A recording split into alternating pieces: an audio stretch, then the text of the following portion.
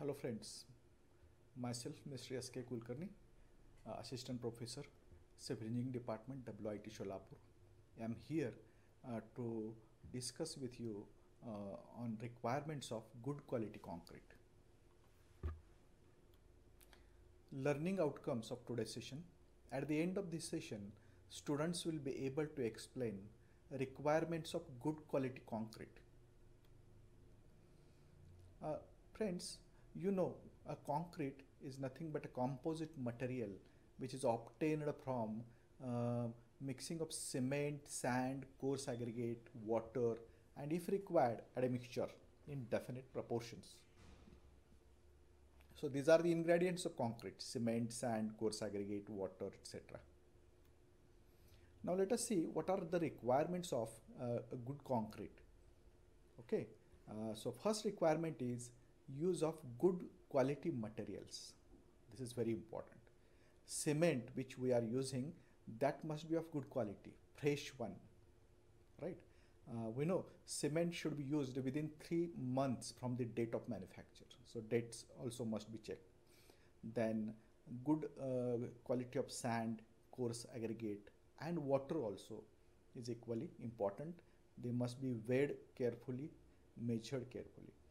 Potable water should be used, free from harmful organic substances, etc. Now one more important thing is particle size distribution. So sand and coarse aggregate, these must be well graded, good shaped, then clean, right? Without any impurities like soil, etc., dust particles. Then the grading should be of good quality. The particle size distribution is nothing but distribution from largest permissible coarse to the smallest permissible fine of that particular aggregate, right? So equal distribution should be there. And generally 20 aggregates are used for RCC works. Okay, aggregate should be hard, durable, and properly graded. This is important thing.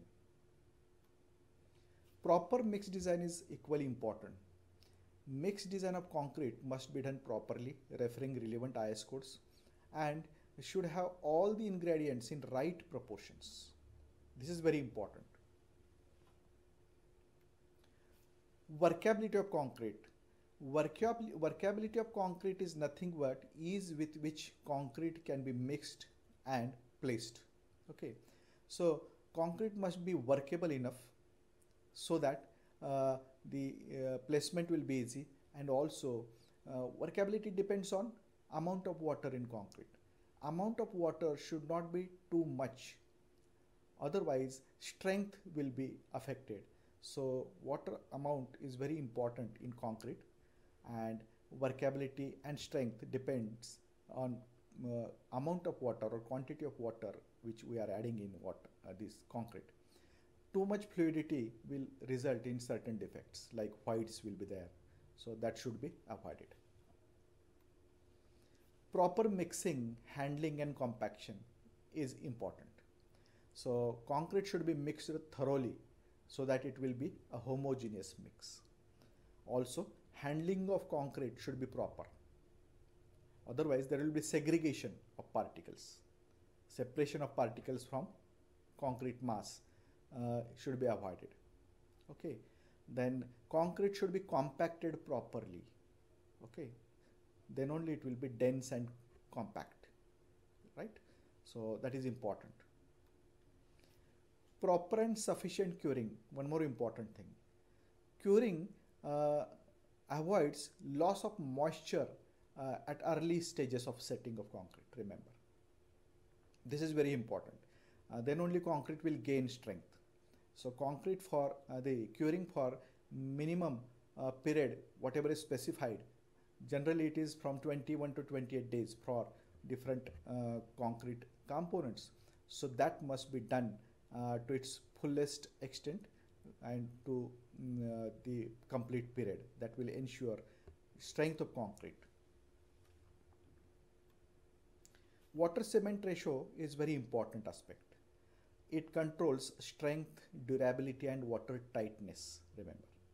Water cement ratio should not be too much and should not be too low. Generally, a range of water cement ratio should be between 0.4 to 0.55 depending upon the mix design. Okay, so water cement ratio affects quality of concrete a lot, so it should be optimum. Now, good quality reinforcement. Yeah, you see, we know concrete is weak in tension, so concrete members must be reinforced with good quality steel.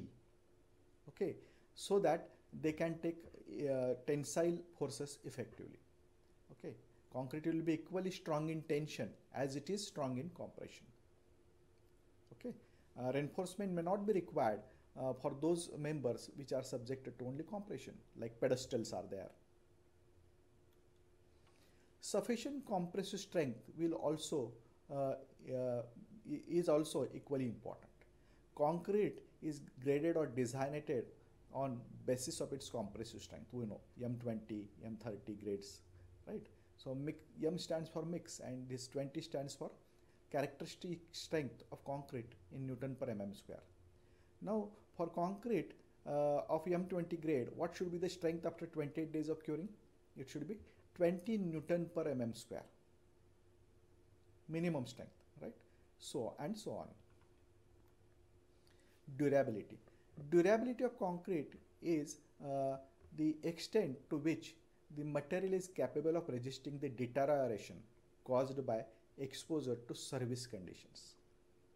Okay, and this particular durability of concrete depends upon strength of concrete. If strength is good, durability will also be good, and water tightness and weather resistance concrete will have good durability, remember. And concrete which is subjected to wear and tear, like floor slabs are there, those must also be capable of resisting abrasion, these particular concretes, right? And stronger the concrete, it will be more durable, remember. Water tightness. Concrete must be watertight, remember. There should not be too many pores in concrete.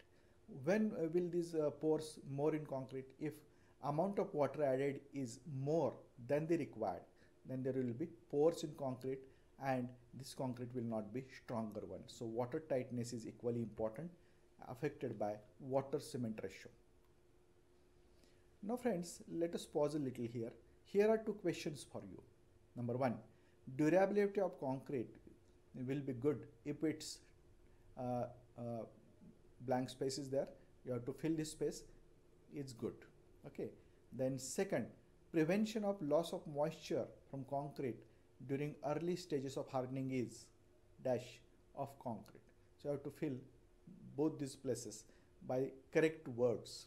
You know now, we have studied just now these things. Come on, write your answers.